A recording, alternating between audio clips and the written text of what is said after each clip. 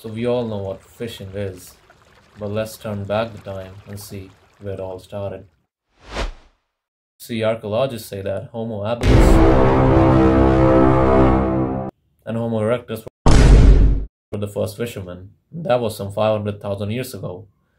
But fishing really developed after the update in the server